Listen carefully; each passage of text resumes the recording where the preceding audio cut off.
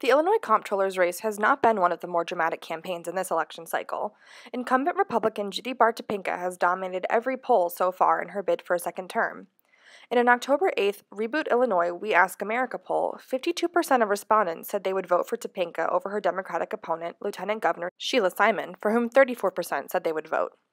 Topinka's high levels of support may have something to do with her long-touted commitment to transparency in state finances. She created The Ledger, a web page where Illinoisans can go to find out where their tax money is being spent at the state and local levels. Her spokesperson Brad Hahn said, "People know she's a straight shooter." But the lieutenant governor has also expressed her desire to be an ethical leader if she were elected comptroller, and raised some questions about Topinka and her staff and their jobs outside the comptroller's office. According to the Chicago Tribune, Simon criticized Topinka for acting as the once president of a federally funded nonprofit organization called Smart Women, Smart Money. The organization paid the comptroller's chief of staff and the assistant comptroller more than $50,000 a year for working part-time.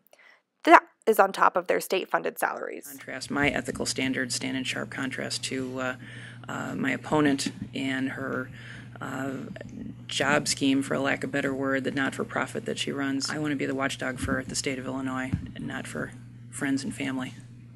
At the State Journal-Register on October 7th, Topinka maintained that her staff had done nothing wrong because they were open about the money they made with the nonprofit. Everything, again, in the issue of transparency, they've reported absolutely everything that they've done. Topinka pointed out that Simon and a third of her staff also get income from outside their Illinois state government jobs, but said her office had the ethical upper hand. In the question of transparency, we tell you what we're doing.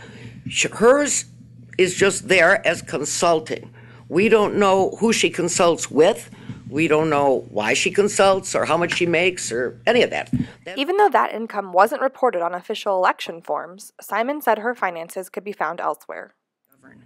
If people can look at my documents, which they can, they're all on my Lieutenant Governor website. We post them every year, and see that I don't have a conflict and that I am pursuing this not for personal gain but for public service. I think it helps us to have those hard conversations that we need to have as a state.